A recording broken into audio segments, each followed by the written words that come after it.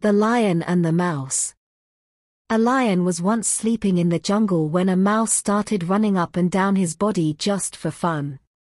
This disturbed the lion's sleep, and he woke up quite angry.